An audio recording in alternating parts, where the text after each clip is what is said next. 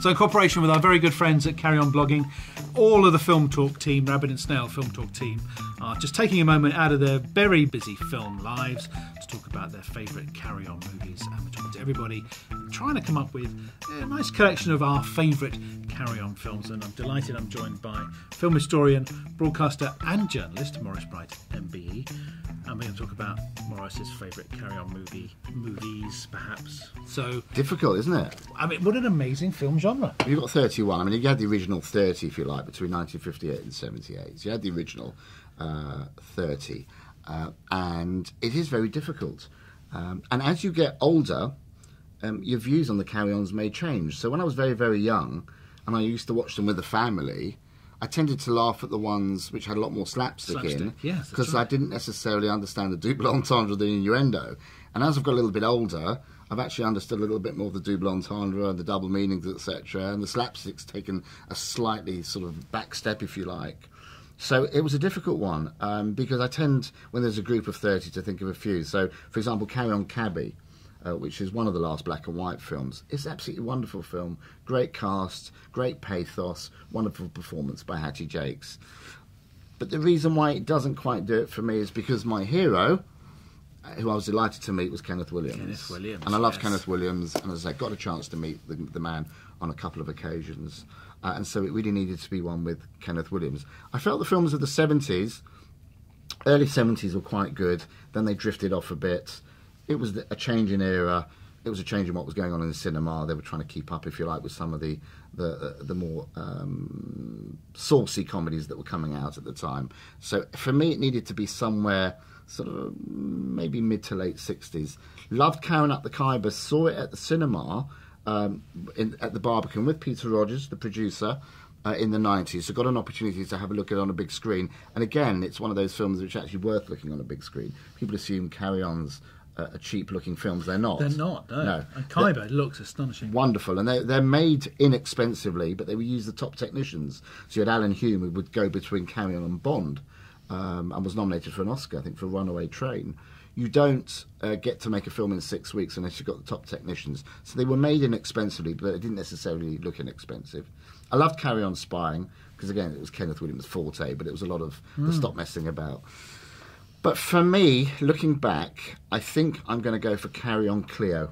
I like within it not just the performances, but the way that the script is played with. It's probably less Shakespeare, more Bernard Shaw, Caesar Cleopatra, rather than Shakespeare. But you know what? There's so many knowing lines in there and cleverness in there.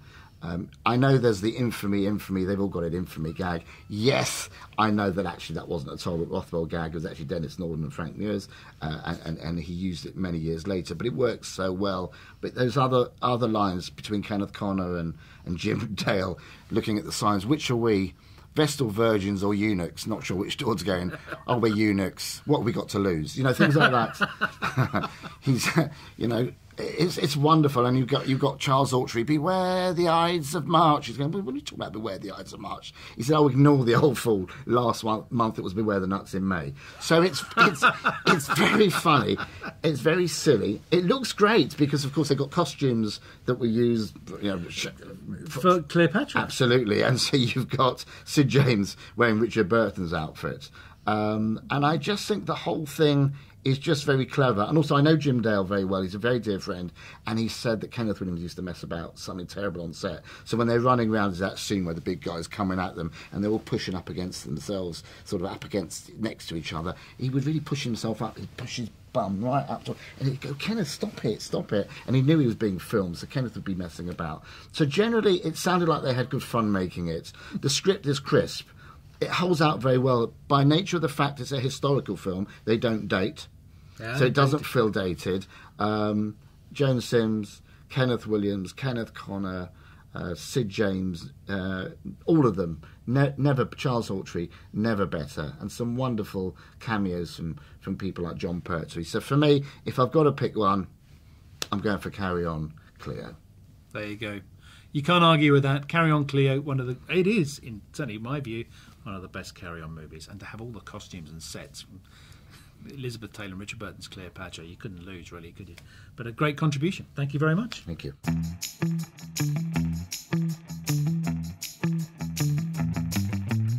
we're continuing to look at what are our favourite Carry On movies. As our great friends over at Carry On Blogging are putting out a special blog post and this little video compilation of ours from Rabbit and Snail's Film Talk, where all of our contributors are getting together and kind of thinking, oh, what's our favourite Carry On movie of all time? And, you know, Phil, some of your favourites might include, and then reveal your favourite. So some of the best Carry On movies for you. Some of the best, I mean, some of the funniest and the most complete ones. You have things like Carry On Cleo, it's all classic. Amazing. And Carry On Screaming is good fun. Great. My connection with Hammer. Vanilla Fielding. Vanilla Fielding, looking wonderful. And smoking, can't you mind if I smoke? But you know, I like things like Carry On Cabby. When you think about it, that's got some great lines, and the story plot is strong. And we said earlier, a great role for Hattie Jakes. Yeah, she has a proper character. Proper character, proper role. Yeah, which is very unusual for Hattie. I like Carry On Khyber. I like Carry On Cleo was good. Carry On Cowboy. I think it's got some great lines in it. Wasn't that filming in Ping Forest or something? It was in Black Park out the back. But yeah, when the Indians not the Wild Charles West. Hawtrey calls them to. He says, "Umpa, stick it up your jumper, bloody quick, move on." Charles Hawtrey, is a great character. But your favourite? My favourite of all those ones, it's got to be Carry On Up the Khyber. Really? Because such a recurring theme, I think. It's just strong, you know. It's got a proper story to it. The characters are bonkers. The whole situation is bonkers. And I just think it's just really, really, really funny. Well put together. And Bernie Bresslaw plays a really strong character. Yeah, normally he's like the bumbling buffoon. That's right, but he's quite a strong, but he's a really powerful character in Up the Khyber. He's the henchman of the Kazi, isn't he? That's right, yeah. Who was Kenneth Williams. And Bunded in and all the others, and But the whole plot evolves around they're afraid of the men in skirts because they fear they're wearing something They don't wear anything underneath it. Yeah, you know, when the photograph comes out that they are, of course, they're not afraid of them anymore. And you have that wonderful sequence of Pinewood being blown up. And they have the dinner. Yeah. And Joan Simmons, when she's got stuck, oh dear, I'm getting a little plastered. And this poor old Peter Butterworth, he thinks, you're all mad, because they're all just carrying on and say, oh yeah, let's have the hors d'oeuvres and let's have the main soup and then let's have some dessert. Oh yes, well I think I'll stay for dessert. And he says, you're bonkers, and the whole thing's collapsing in. But the classic scene at the end when they line up and the kilts and Kenneth Williams goes. And they all run away, and he goes, come back, there's nothing to be afraid of. Then turns around and goes, oh, I don't know, though. And runs off. I love it. It's my favourite. Yeah. We said we'd do this little video as a compilation of from all of our people on all of the team at Film Talk talking about their favourite Carry On movies. But in just doing this, we just reminiscing about favourite scenes and laughing, just continuously laughing. And I was going to say, my final question, what is the appeal of the Carry On? But I think maybe we just answered that with a constant laughter. I mean, they weren't all brilliant. No, some were weaker than others. But the bulk of the film, they were just great comedy. You always find something in them that will make you laugh. And they make you laugh naturally. Do you know what I mean? And even when you can see the joke coming, you start laughing before. And even when you see it before, you know the joke.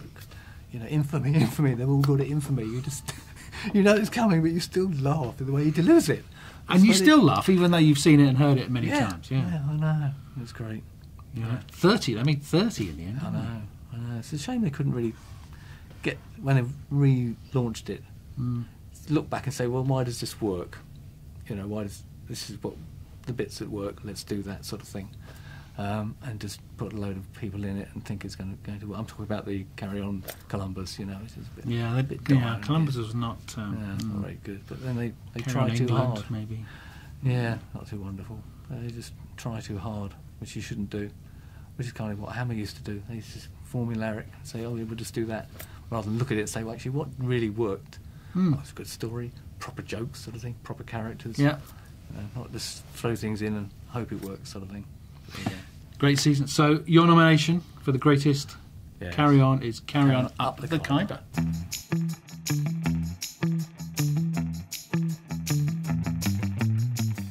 Mark, you've got a top 5 list I of have. Carry On movies. Come on, what Yes. are they? Well, I said, fortunately, I saw a lot of these actually in the cinema. Well, it was 30 of Showing them. my age. There was 30 of them. And so I have great memories of laughing my head off, and lots of other people in the cinema contagiously laughing. But Carry On Screaming, Right, yeah. Vanilla Feeling. Carry On Up the Khyber. Yes. God. Which is just, Great movie. Even just the character names are hilarious. And sorry, you're right. Yeah. Keep going. Carry On, Don't Lose Your Head. Yeah, great film. Yeah, Charles Hawtrey is brilliant. Oh, in and that. Monsieur Camembert was the... That's right. yeah. Yes, the black fingernail. And Carry On Camping, Yes. which is just terrific. Infamous scenes there. Miss Dobbin was absolutely. Valerie Leon. That's there. right. Yes, Yeah. you're right. My favourite one, my really favourite one, is Carry On Doctor. So of the five, that's Out the that's five, yes. Carry So On why Doctor. Carry On Doctor? It's every line is a gag, and I know they all are like that, but it really is hilarious. And I particularly like Frankie Howard in it. He plays a character called Francis Bigger. Yeah. Even just that alone. Think bigger. Absolutely. It's just Sid James is in it, of course.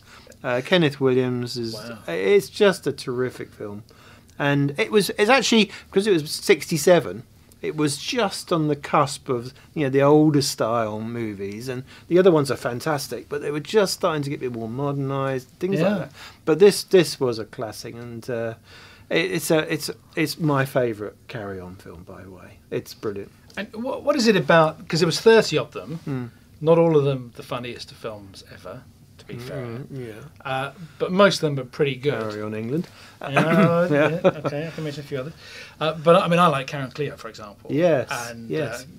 Carry On Screaming. And anyway, just what was it about these Carry On movies that made them so flaming popular? I think it was obviously it was gag after gag. Yeah. I actually thought you could relate to the characters in a strange way, because that sounds crazy, but going back 30 odd years as well, it was a time of life was very different. Yeah, indeed. Very different, and it certainly wasn't as PC as it is now. Oh, that's for sure. And so the comedy was quite relevant in a strange way.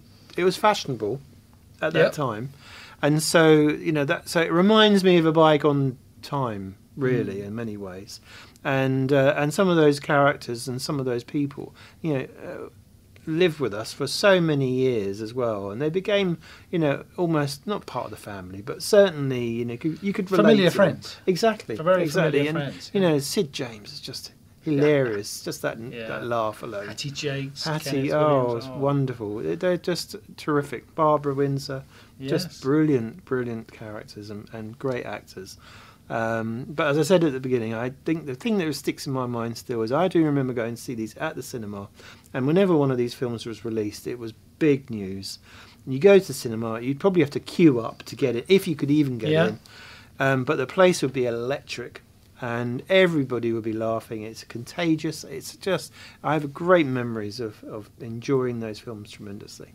And just riotous, contagious laughter in the auditorium. It was. It really was. And of course, when a new film came out, they actually did a double bill. So they put the film on 2 years ago. We'd be on it as well. So fantastic. Because no videos or anything like that. So that's how you got your, to see the films over and over again, because they'd be double bills. And hilarious times, great time. Fantastic. Great times. Thank you, Mark. Thank you. Thank you.